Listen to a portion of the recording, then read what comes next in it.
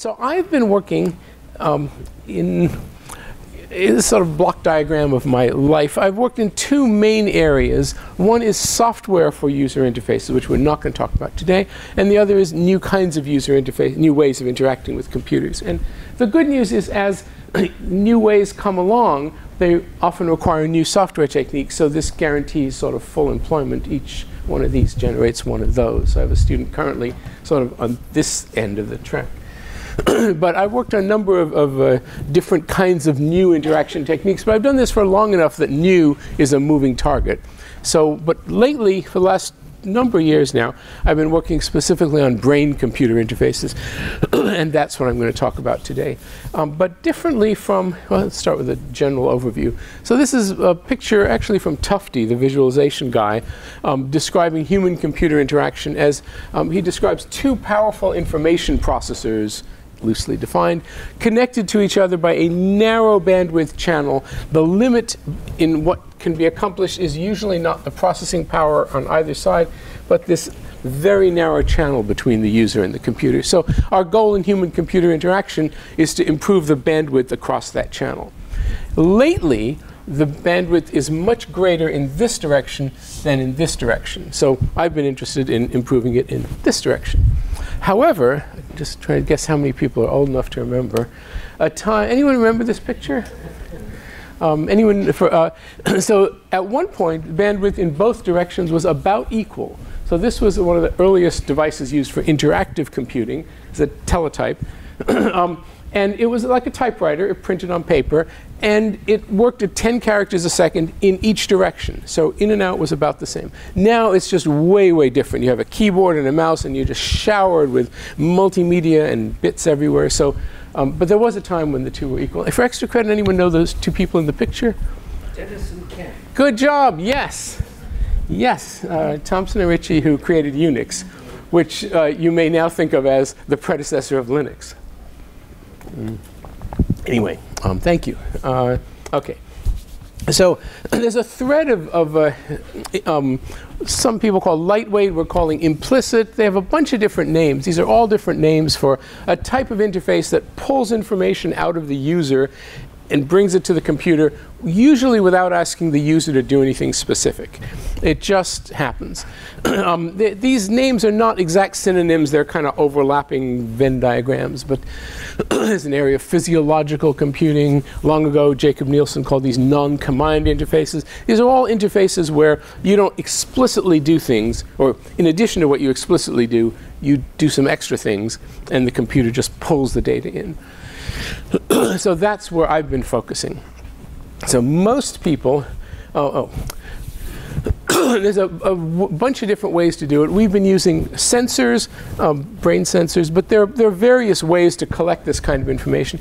But it's always a problem that in any situation like this, the user didn't really mean to say whatever you thought they said. It wasn't explicit, and so you have to react in a very gentle way. I used to work on eye tracking, and where you move your eyes, for most people, you don't even think about where you move your eyes until you sit in a lecture where you talk about it. But most of the time, you don't think about where your eyes are. And if every time you moved your eyes, we opened up a new window, closed an app, sent a message, it'd drive you nuts. So you know, I could stare. Something I can stare at. I could stare at that fire alarm for a while. I'd be really surprised if I could make it go off by just staring at it. You don't expect these things to happen. So I call this long ago Midas touch. Anyone remember King Midas? Everything he touched turned to gold. For a little while, that was really cool, but very quickly it became very annoying. And that's, so you have to be very, so eye tracking is the same. So you have to be very careful about how you use these inputs. You have to take them very gently. So when I worked on eye movements, we had kind of, I was trying to base the work on what people naturally do with their eyes, or we call this reality-based interaction in retrospect. And most work on eye movements, this is going somewhere, our brain stuff is analogous to this very closely. Most work on eye movements was aimed at disabled users. These are people who are very paralyzed, like they can't move anything except their eyes. Arms and legs don't work. And for them, you give them sort of what we would consider an awkward interface. You know, look over there, blink twice, do something. But it's incredible. That gives them a power that they didn't have before. And of course, so you ask them to do something unnatural, and the computer responds, of course, in a way that the real world doesn't respond. It's very hard to find examples of things in the real world that respond to eye movements. I can stare at someone, sorry. I can stare at someone and they'll probably react. But there's not much else. So there's been some work. Roll Vertical, for example, did some where the media device that you're looking at receives the click from the remote control, so it knows which one you're talking to. But there's not much to draw on here. So we picked a middle ground where you don't move your eyes in a special way. You just do whatever you do with your eyes, but the computer responds in a way that the real world does not respond to eye movements. And I've tried to do exactly the same with brain input. I'm going to not ask you to do anything special. Brain computer interfaces are most widely used for disabled users. And now they're really disabled. They can't even move their eyes. There's a small population of people who can't move anything. They're incredible stories. These people are, often their brain functions perfectly. So you can imagine this is really annoying. Your brain is perfect and you have no way to get any information out. And they cut your head open, put some electrodes in, and suddenly you can communicate, and it's like, oh my God, I can talk to people. It's absolutely life-changing. But it's a very, very small number of people. So I've focused on the opposite. And nobody else would ever use this interface. First, you have to have your head cut open, but no one else would ever consent to this. So we're trying to do the opposite. We're saying, don't even think about our system. Don't worry about imagining moving your foot or anything. Just do whatever you do, and we'll get some information from your brain and use that as extra input to the computer and try and do something sensible with it. So we'll leave your brain doing the normal stuff, and then we'll respond in a way that the real world doesn't normally respond. Excuse me. So that puts us in a very small corner of the brain-computer interaction world. Anyone worked on brain-computer interaction or familiar with the literature on it? So the vast majority of BCI, as I mentioned, is for this severely disabled population. And we figured enough people are doing that, we'll do something completely different. So we're aiming at people who are already using a mouse and keyboard, but we could get some extra information out of their head. And we call this an implicit user interface. The other thing we're doing in my lab differently from others, which is an orthogonal issue, is most brain-computer interfaces use EEG, electroencephalogram. You put electrodes on your head. Excuse me, we're using near-infrared spectroscopy instead, not because it's better or worse, but because it's different, it hasn't been studied as much, and I have a colleague at Tufts who's one of the pioneers in that field, so we thought, let's dig somewhere where they haven't, as a scientist, where they haven't been digging for 100 years, which is EEG. Let's dig somewhere new. It's neither better nor worse, it's just different. With anyone familiar with fNIRS? She is. Oh, good. So you shine light into your head. You thought your head was opaque, but there's a band of light right around infrared, slightly visible, that will penetrate through your skull. The light goes in, it's absorbed or not by the oxygenated and deoxygenated hemoglobin flowing in the blood flowing just under the skull, and then you measure the light coming back out. So you shine light in, you put a probe about so far away, and it measures the light coming back out. It's not a heck of a lot of light, but it's enough to determine the amount of oxygen, or the concentration of oxygen and deoxygenated hemoglobin in your blood. The measure it gives is similar to an fMRI, which measures the same, the blood oxygenation, and gives you a local picture of how much energy the brain is consuming in a particular spot. So it's very localized, unlike EEG.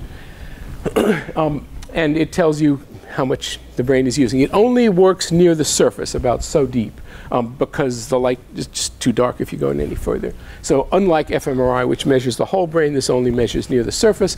In our case, we've been sticking to the forehead. We've just added another probe for the side, but mostly we stick to the forehead because there's an awful lot going on in this part of your brain that's interesting, and it's much easier to do where you don't have hair. So that's why we use the forehead. So we're using what's called fNIRS, or functional near-infrared spectroscopy. And it's a relatively new technique.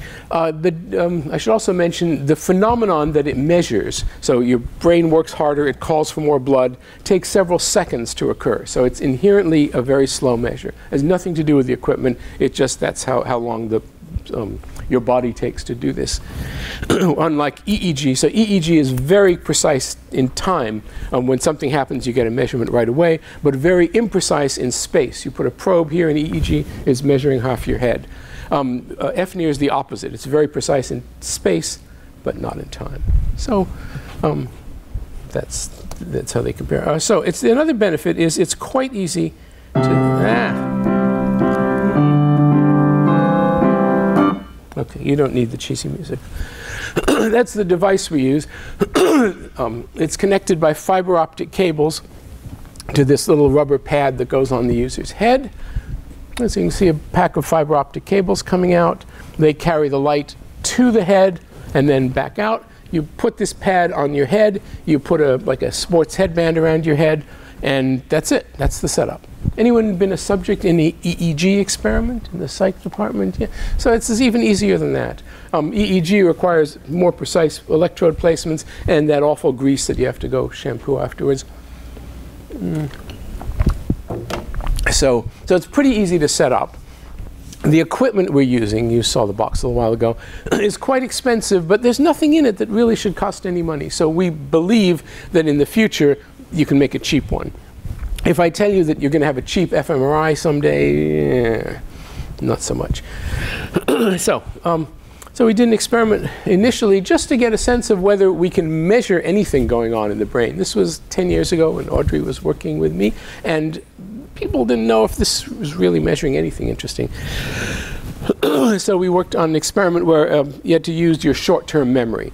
So this is the kind of memory where I tell you a phone number and you're trying to remember it, 333-1212. You're sort of holding it in memory.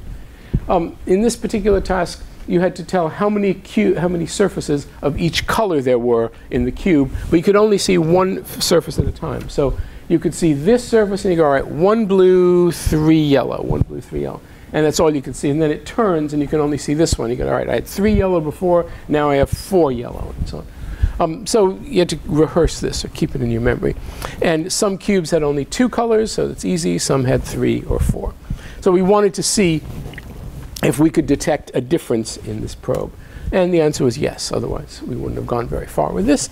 Not perfectly, obviously, but somewhere between, I don't know. So somebody hit 100%. The different colors are different people. This person on this task was 50. Which is chance. So we're sort of, I don't know how you want to describe that, but considerably better than average. And that's going to be the case. We may be able to improve our measurements, but we're never going to get 100%. A mouse is pretty close to 100%. When the mouse moves, you're pretty, and the computer gets a signal that the mouse has moved, you're pretty confident that the mouse actually moved. With this kind of input, you're never sure. So we have to design interaction techniques that will work around this problem, which means we want to do something which, if we guess right, it'll be helpful.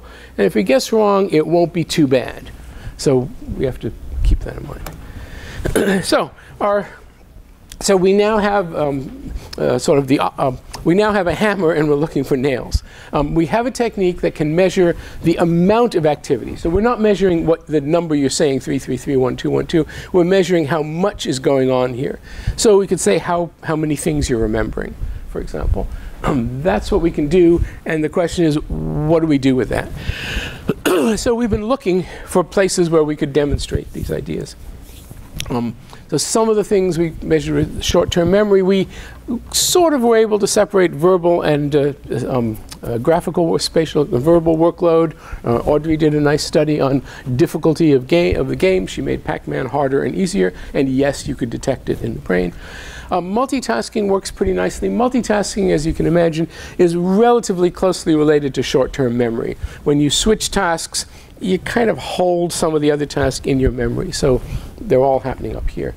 We got a measurement of preference, but it's not a very strong measurement. So this is the toolbox, and now our challenge is to figure out what are we going to do with it. So our input comes from the mouse and keyboard as usual, plus whatever effect this task has on the human, causes their brain to do something.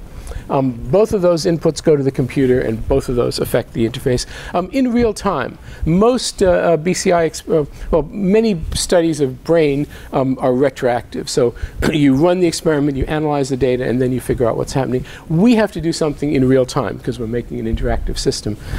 This often constrains the way we can analyze the data. If we could see the entire stretch of data, we could analyze it better because we could find the beginnings and ends of different events. We can't do that. We have to make a decision in real time. It's not a matter of computer processing speed. It's a matter of, I haven't seen all the data, but I need to respond. Excuse me. So here's an example. This was Audrey's project where she made a complete end-to-end system. This was the first time we had done this. That took the input in, processed it in real time, and had it give out output in real time. Excuse me. So just to give you an idea, this is the kind of data you get. These are three colors are three different conditions in this particular experiment, different experiment. This is time. This is 40 seconds across one of these charts. So you can imagine, as you can see, when a new task begins, you can't tell a thing because it's just started. And then gradually, the different conditions diverge. So you can see this condition is easily distinguishable from that condition, these two, and they diverge better over time. So it'd be nice if you could wait 5, 10, even 20 seconds to get a nice clean signal. So that's what we're contending with. But you have to look at this not as what are the imperfections and the ways in which fNIRS isn't a perfect measure, but it's more than you knew before. Normal computer knows nothing about your brain. We know something. It's not perfect. We know something. So you got to look at the glasses half full, not the glasses half empty. So this was a later experiment, but it's the most straightforward one to describe. This is a simulator or a control console for drone airplanes, UAV, like unmanned aerial vehicles. It's a lot like a video game. So the little airplanes have to drive around, and there are a bunch of restrictions. You're not supposed to go there. You're not supposed to go here. The restrictions change over time. So you couldn't go there, but now it's okay to go there. So the drones all have places they're supposed to go, and you're monitoring several of them. Apparently, currently a drone pilots one airplane, or possibly even two pilots pilot one airplane. In the future, one person will pilot several airplanes. So this becomes a lot like a video game. You're not controlling each airplane with a wheel. You're giving them instructions. You're saying, all right, you go over there, and they start going. And then you go over there, and then you got to check back, like a time-sharing task. You got to check back. Oops, there's a target over here. You got to move, or blockade. So that's the kind of thing that's going on. So you're doing multitasking. You're switching from one to the other. And the question is, how many airplanes should we give you to control? And one way would be to have a little slider that asks you, so how busy are you? Is this too much work? Is this too little work? But that'd be really annoying to have to adjust that constantly. So this is where BCI comes in.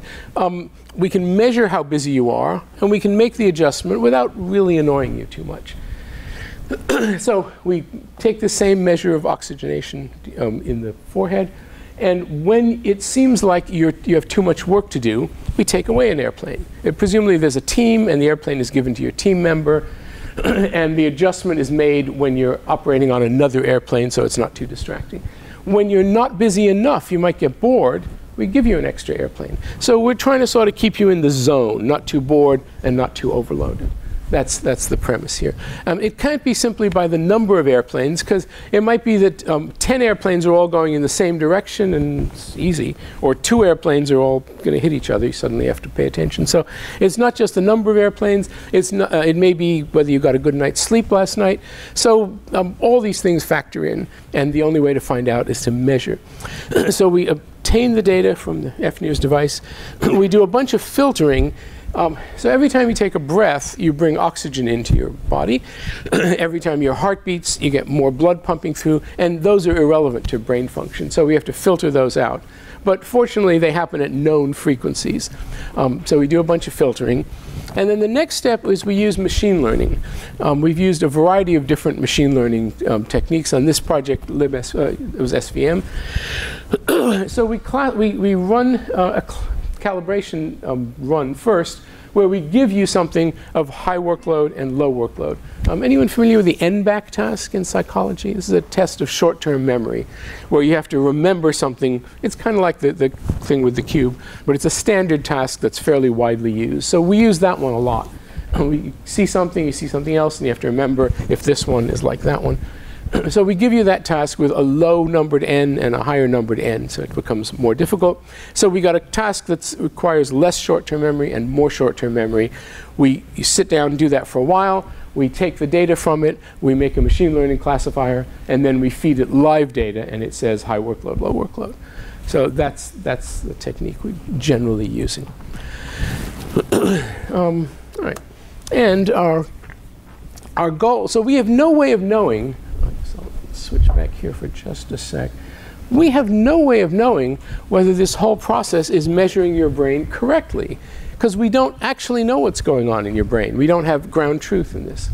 In one of our experiments, we gave NASA TLX, which is a questionnaire that asks you basically how busy are you, but it's a widely standardized questionnaire. So you can try and do other things. You can measure performance, how well the user did, but basically there's nothing we can do to be absolutely sure that our measurements are correct. They're just, we can't cut open your head and find out what's going on. So our measurement, and I don't want to do, subjective measurements where we say, did you like our system? Because I'd like to do something a little stronger than that. So what instead we've been able to measure is objective performance. So this is a task. You have to get the airplanes from here to there. If you do it faster, it's better. It's better not to run into the cliff, and so on. So there's a bunch of measurements, just like in a video game. And I'm looking for some performance improvement. Not a gigantic improvement, because I mentioned that we can't make huge changes, so based on brain input. So. And in this case, I think the one was errors. They did better on error. They made less errors. So we're looking for a performance improvement sort of end to end, rather than we can't tell whether the steps are working correctly. If we don't get a performance improvement, we don't know if it's because the brain measurement is working wrong or something else went wrong. Excuse me. So I think we were the only research group at that time working on drone airplanes not funded by the Department of Defense. We had no particular interest in drones, but this console had been built separately and was a good example for us to work on. We also at that time had a bunch of press publicity, and I had to keep telling all the students and myself, don't say drone, don't say drone, just say airplane. Because it's really, the thing has nothing to do with drones. It just is like a video game. So another study we did was detecting sort of multitasking. So this is, as I said, closely related. We kind of mine the fMRI literature, and we look, in fMRI literature, they give you that picture of the head, and they color in different parts. So we're looking for ones where the part they colored in is the forehead.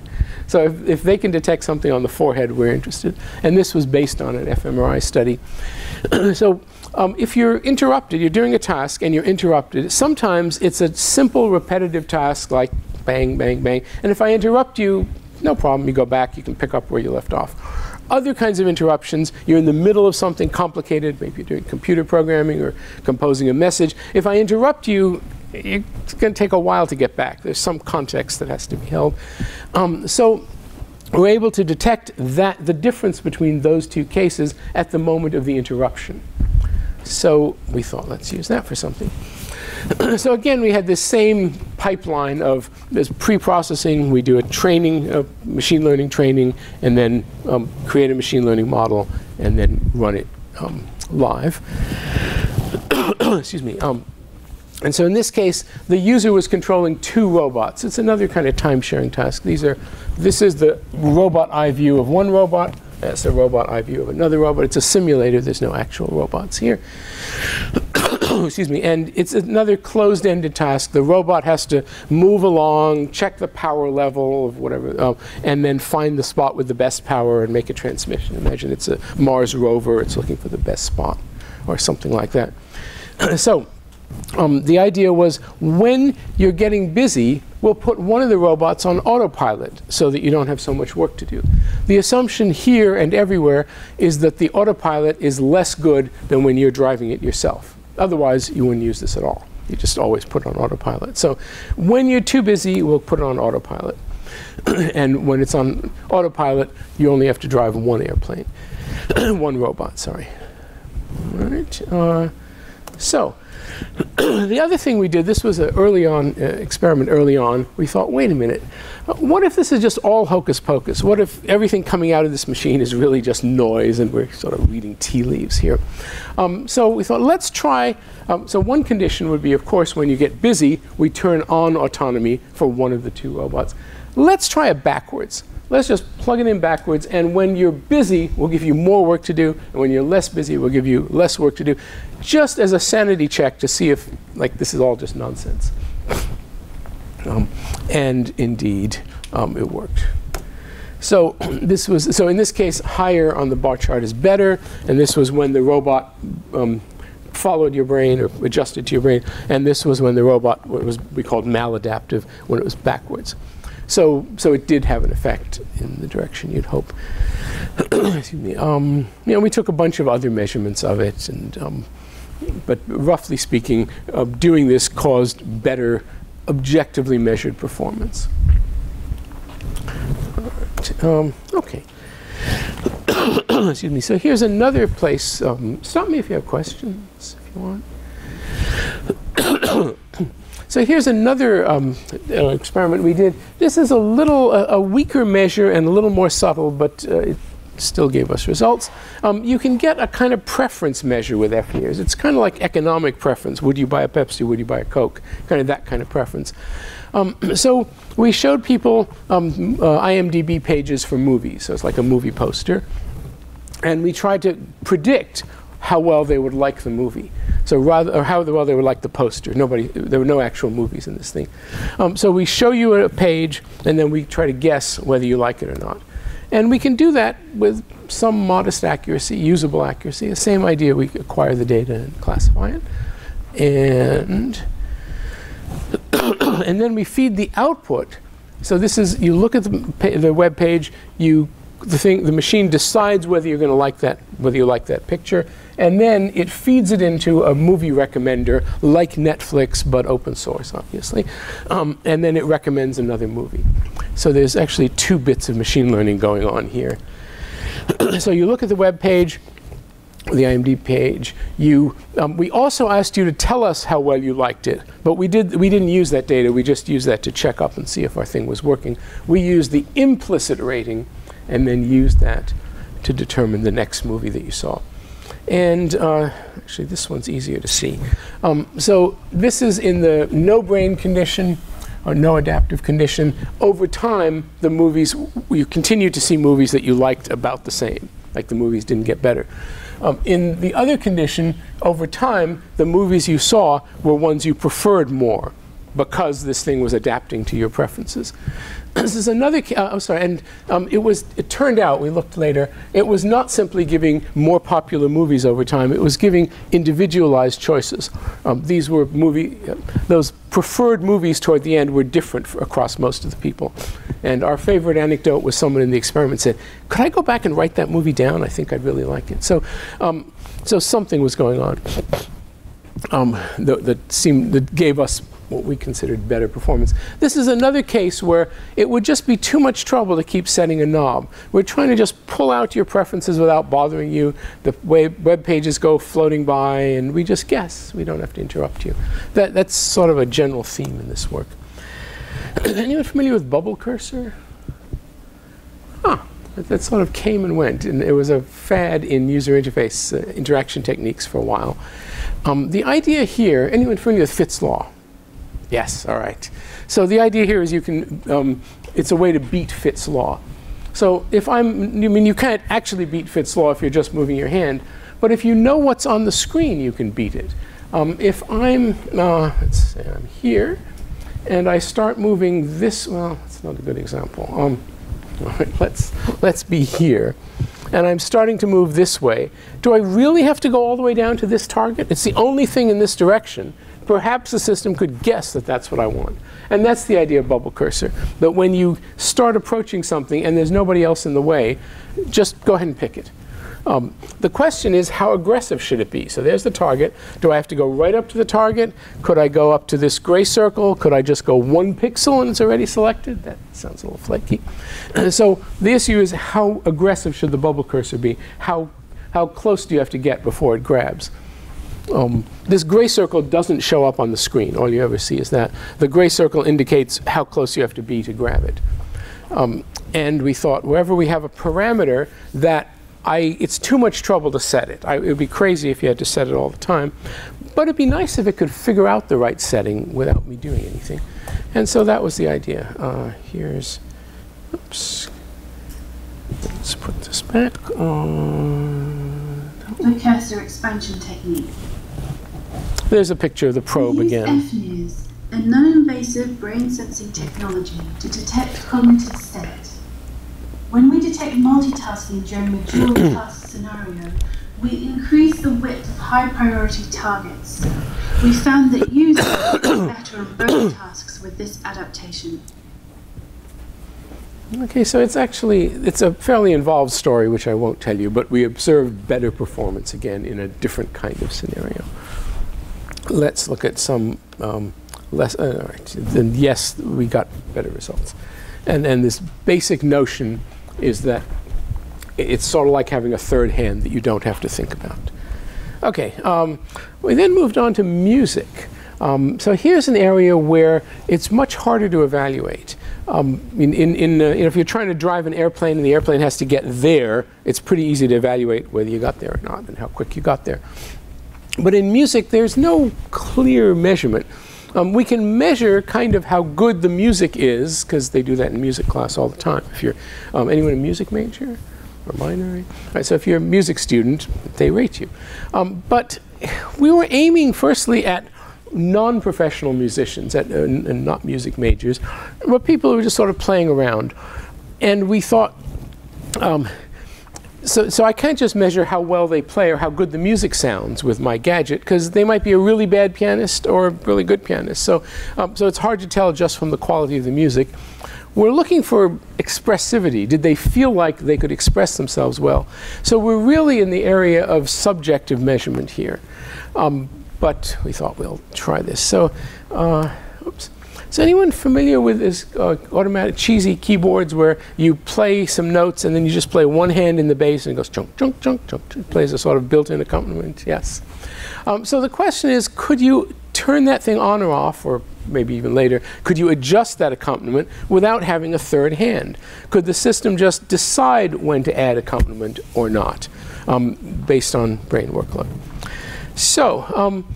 So what we did was a very simple thing. You play, so we're targeting, as I said, people who've taken like 2 years of piano years ago. It's sort of this group of amateur musicians. We're asking you to play. We gave you some music. Very, very simple music with sort of 2 fingers. And sometimes we would add some harmony notes and sometimes we wouldn't. And the harmony notes would be turned on and off by the brain signal. We worked at first with music majors, and they hate this stuff. Piano major has spent 20 years of their life learning how to play a normal piano. Leave it alone, thank you very much. I don't want any of your junk. I mean, they're not interested in innovations in piano or any instrument. So that's not the target. All right, so let me show you what we built here. We present Brahms, or brain automated adaptive harmonies in a musical system. Brahms is a novel brain-computer interface integrated with a musical instrument. It adapts passively to users' cognitive state during musical improvisation. The system adds or removes musical harmonies based on users' cognitive state, as measured with fNIRS, the brain sensing technology. Our research showed that users prefer this novel musical instrument over other conditions. So it's just preference. Here, the user plays a single note with their right hand, with no adaptation by the system. Here, the system adds a note 1 octave above the user's note, slightly enriching the sound. Here, the user plays a single note with their left hand with no adaptation by the system. For the left hand adaptation, should have done it a fifth, not a third. Sorry about that. We did a third, which was, yeah. The user can also play both hands at the same time, and the system will adapt to each hand. Yeah. You can hear the musical richness added by the system, although the user only plays one note with each hand. Here, a user creates an unscripted. So there's the gadget, and there's the fiber optic cable running up to his head. These are shining lights, and these are receiving the light. So this guy is actually a very good musician, but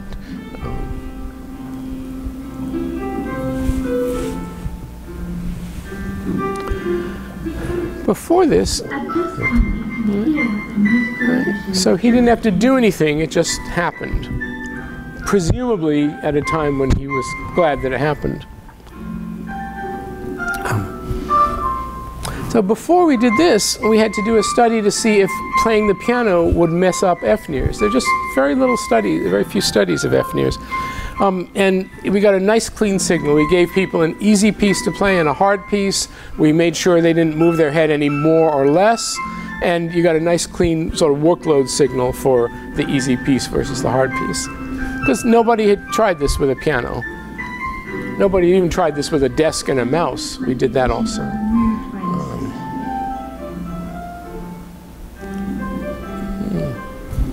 Yeah, I should mention that was a study Audrey was part of, where we wondered, can you use this device sitting at a desk with a mouse and a keyboard? Who knows? They had only been studied in the lab, sitting nice and straight. So Audrey led a study where we had people do normal tasks, use a mouse, use a keyboard, move around, and the answer was pretty much, it's okay. The one thing that messes you up, if you frown really hard, it just pushes the sensor physically away from your head, which lets light leak in. But this was just, nobody knew. They weren't using this in this kind of setting. Whoops. So let's try, come on. There we go. No, let's try again. Learn piano with Bach, an adaptive learning interface that increases task difficulty based on brain sensing. Bach, or Brain Automated Chorales, is an adaptive musical learning system based on brain sensing that helps piano players learn Bach chorales. Bach uses functional near-infrared spectroscopy, or fNIRS, which has been demonstrated by HCI researchers to measure user cognitive workload.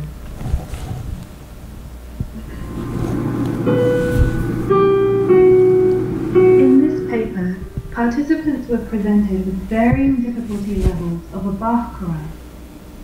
Using Bach, we measure the cognitive workload of participants to determine when they could cognitively handle the higher difficulty level.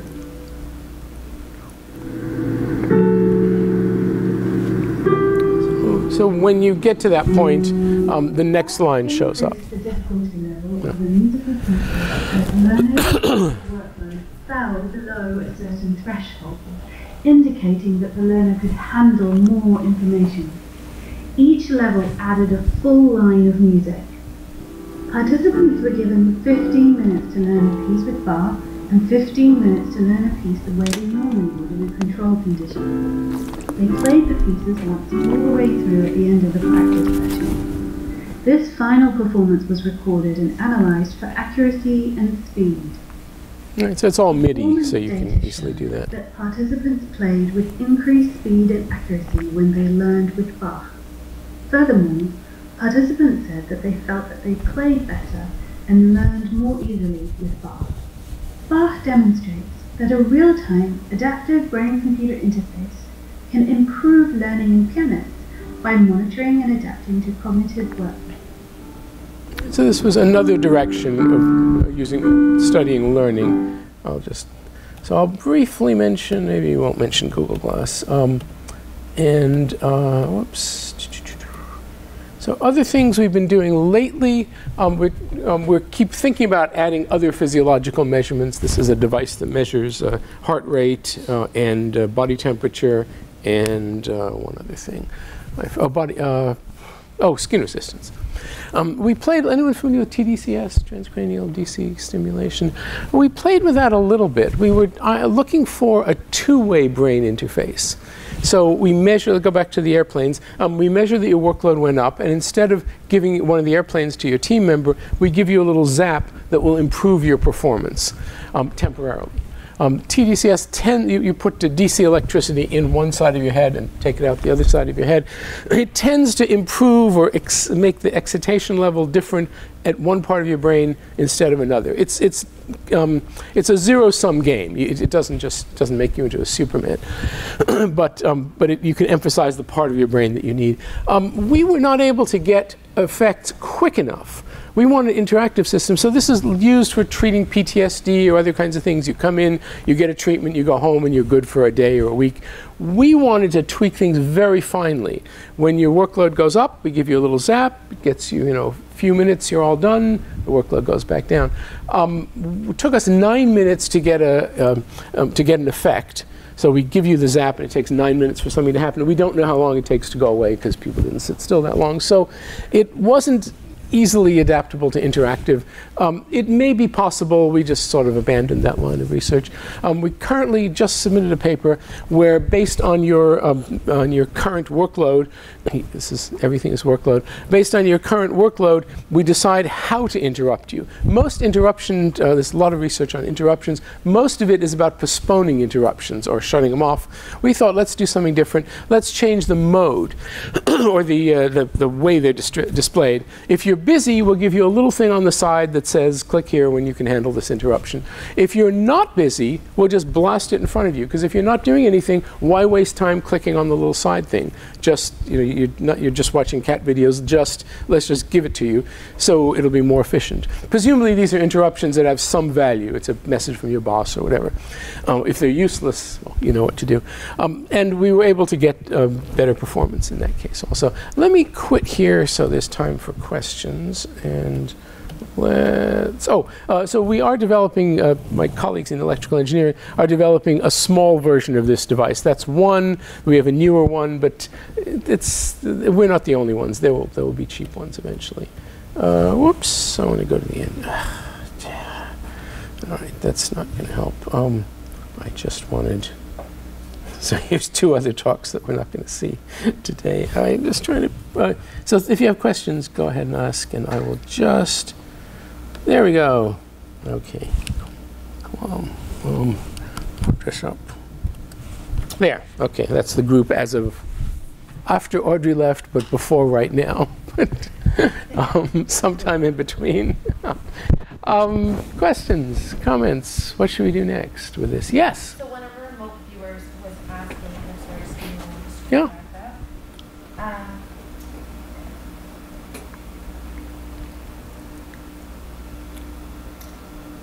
When you were reading in the brain data from the sensor, it showed, they believe, 3 waves. They were wondering if it was within those 3 waves, is it possible to recognize the user as wanting to do multiple actions at once? I mean, the short answer is we don't know. So the 3 colors were 3 different conditions in the experiment that were overlaid on the same graph. All right? So they're not 3 waves that are being measured simultaneously. They're 3 different conditions. The 4 boxes were 4 different sensors of the 16 total. And we just take all 16. Machine learning tends to select the ones that are better. The ones that are about so far apart work better. That sensor had 4 in a row, so you wanted kind of the one on the end. Our latest probe has them in more of a circle, so they're all the right distance. And just to get you all the technical details, there are 2 probes. Each one has 4 light sources, and each light source, if you look very, very closely at the video, each light source has 2 fibers coming out of it, or each location for a light source. One has one color, and one has another color of near infrared and slightly visible. The 2 colors distinguish oxygenated and deoxygenated hemoglobin. fMRI only can measure one of those things, so that's one small difference between fNIRS and fMRI. Yeah? I know you mentioned that you don't want to get into the software part of your work, but could you just in 2 sentences say what are the things that you're doing in terms of soft representation of these implicit interfaces? Yes. So in the past, I worked on software representations for other kinds of interfaces, like virtual reality. Yeah. So here's the idea. Of course, every generation of user interface software, first examples were built the old-fashioned way. The early graphical user interfaces were built by just putting bits on the screen. It's very tedious. And then the toolkit comes. So we're in that phase. All of the things we built were built the old-fashioned way. And we're asking ourselves, what would be better? What would be a good way to build it? So our idea is there are kind of two kinds of inputs, even though they're just all read in off regular old ports. One input is the regular interaction of the user, and we describe that with a state diagram or event handler or something like that. Click here, do that. And then there's this other kind of input that seems orthogonal, that comes from the brain and says, take everything you've been doing and just modify it a bit, sort of a tweak. And I want to think of the tweak as not just yet another mouse click, but as some other kind of thing. So we're thinking of sort of a family of user interface descriptions and a way to transition between them. Does it go towards a description language that allows the UI designer to say how these things are going to be combined? Yes. Yes, I hope. I mean, so the goal is, can I describe, so I have this interface that can change in various ways based on brain signal, and I want to describe that family of changes separately from the way it changes when you click the mouse. So this guy, where is he? Tomoki, this guy. He's working on that right now. That'll be his PhD thesis. So yes, another question, maybe this is your area, is there's not a lot of interest in that kind of work right now. So I started my career long ago in user interface description languages, user interface management systems. We're having trouble figuring out who's going to be interested in this. Right, the EICS community perhaps, but okay, yeah. So I really appreciate that you are applying this interface in different areas besides this work.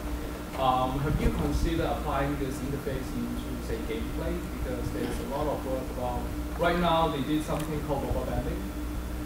Basically is if the game realizes that your avatar is dying so and so often, it will make the difficulty lower automatically. Mm-hmm. But let's say if your device can detect that, like the player is very tense, like very frustrated. Yep. Yeah, I think this is a, sorry. Would it be like one area you want to look into? Yes. I mean, I feel like the drone airplane thing was exactly like a video game. I mean, it's what you're doing is like a video. Yes, it's a very good application. Gamers are another community that will probably adopt some weird gadget before the rest of us will. We found it hard to get hold of a video game that we could easily tweak. They tend to be kind of closed source or complicated. But yes, yeah. I'm just thinking about applying this in something like spaced repetition for learning like a language or something like that. If you, I'm wondering if you have any thoughts on that. Have you done anything like that? I haven't done it. I was very cautious when we did this music learning thing, because I feel like I know almost nothing about learning science, and I don't want to tread too far in that direction. But we got very nice results, and afterwards, people from that community felt like, came to us and felt like, yes, you could extend this to other kinds of learning. I felt with just learning to play a piano piece, I don't know anything about regular learning. So I think the answer is yes. The answer is yes, this would be a good idea, and no, I didn't do it. Yeah. I'm just wondering, like, obviously it's a huge body of research and very concentrated, there's lots of open-ended questions.